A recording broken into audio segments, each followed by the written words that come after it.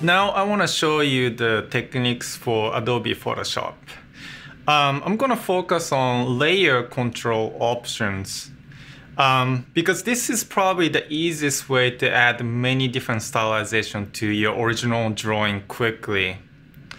So let me show you one example. When you have your own drawing and you scanned it, and let's open your drawing in Photoshop.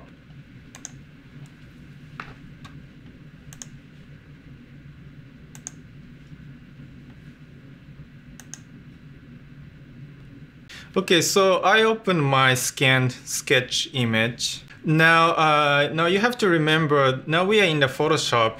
It is a raster program. It is not vector program, meaning that in Illustrator, when you place the sketch to trace, because you're tracing with Illustrator pen tool, the quality of your sketch, the quality of a scanned image doesn't matter. But in this case, we're using Photoshop, it's the raster pixel-based program. So when you scan image, when you place the image on the document, this has to have sufficient amount of quality to it. So now I have my scanned image open. I'd like to add some stylization.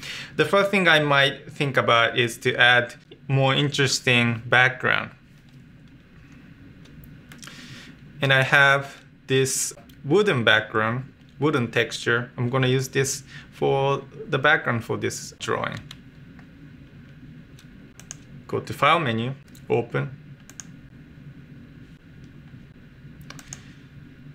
And look for the texture or any image that you want to use as a background.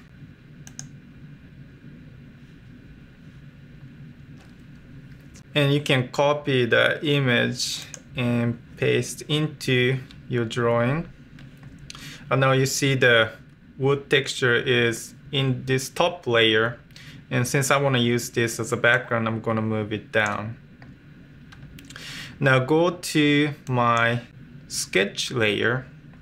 And here is the layer option mode. I choose multiply. This is a very handy tool to put any dark line drawing, pencil or pen and ink, any drawing onto any kind of surface. What I see a lot from students is that when they try to do the same effect, they try to get rid of the white area first and then put it onto whatever the surface they have. But that way, the edge will be really dirty, messy, and it takes more time to do it. But this way you just do one click, changing the mode to multiply, and you have really clean edge. You have all the texture intact from the pencil stroke, pencil texture, graphite texture, and going on top of the different texture. And also, I'm thinking about adding the color, but I just don't want to use flat color from the Photoshop. So instead, I went ahead and created watercolor in separate piece of paper. And I'm gonna bring that in.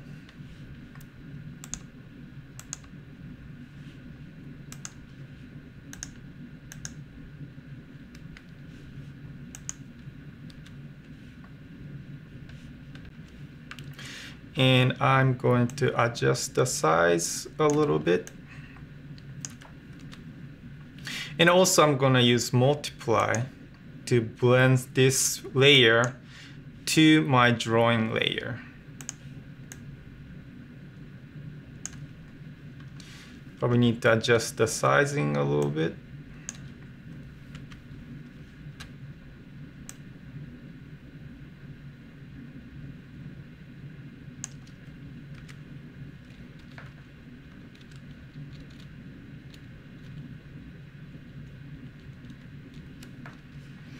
Maybe I just have to individually move some of the area here.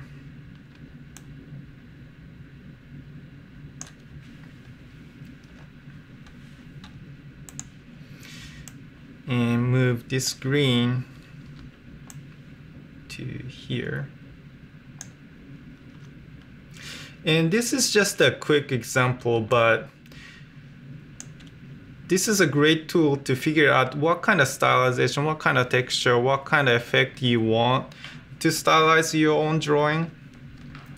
And let's say if you don't like this watercolor coloring effect, if you actually physically colored it, then you have to redo the whole drawing again. But because it's a separate image, it's just combined just by Photoshop. So if you don't like it, you can create a new texture, new color with a new media, then put it in with your multiply layer option.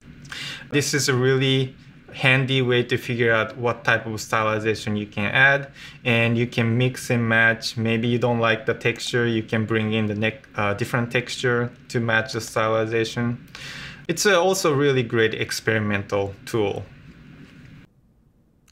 So I'd like to show you another useful layer blending mode. I have this example of my ink drawing here.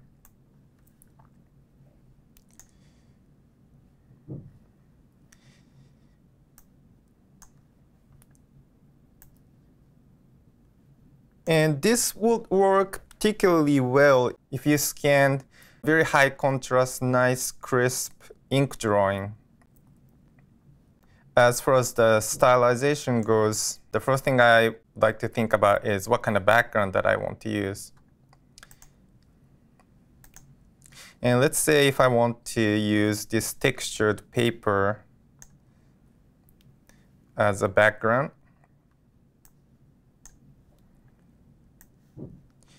Drop it into the drawing. But since I lost the color, I should change the mode to from grayscale to color mode. Because normally you probably scan your image grayscale if it's just black and white.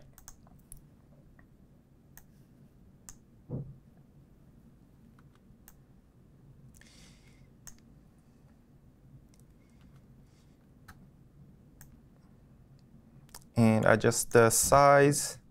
And since this will be the background texture, I'm going to move this down to the bottom. And before that, I will change this background layer into normal layer. You can do that by holding the Option key and double click. Now I can move texture layer to the bottom. The previous one was multiply layer. This will be good if you want to know how it's going to look like your drawing with different kind of background, textured or color background.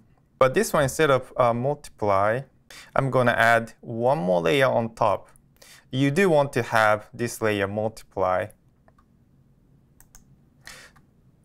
So up to here, exactly the same as previous tips that I showed. So here's the new thing here. You make a new layer on top of everything, and you use Paint Bucket tool and choose any color that you want. So idea here is maybe I think that black color against this texture is not exactly what I want. Maybe I want to change the ink of the color. So to do that, this would be probably the easiest way. So first, you're going to make flat color surface.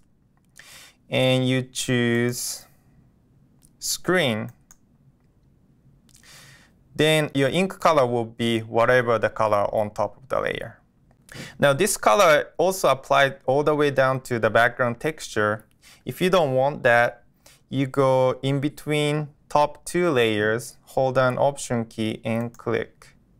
Then this color only applies to one layer below, in this case, the drawing layer.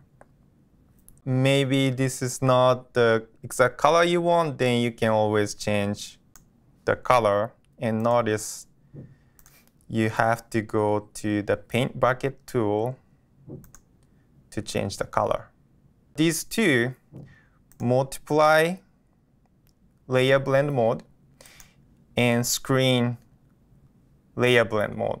These are the two that I think personally the most useful tool as far as keeping your original look. And as you can see, I didn't create anything new digitally. This is all depends on the original drawing or original texture I scanned. So in my opinion, these two tools are very, very handy tool to diversifying your original stylization. So that was a very basic and very quick tutorial for the Photoshop, but obviously Photoshop is really, really deep program, so there's so much more you can do. But what I really wanted to focus here is that I didn't really use Photoshop to create an image. I just used Photoshop to help combining what I already have that I created by hand. So I think if you focus on that, that's a really good idea to keep originality to your illustration. So I'm not rely on Photoshop to create something great. I'm really focusing on my hand skill to create something original. Photoshop is only helping. And the layer options are a great tool just to help compose those different components into one composition. And now we are moving on to InDesign tricks.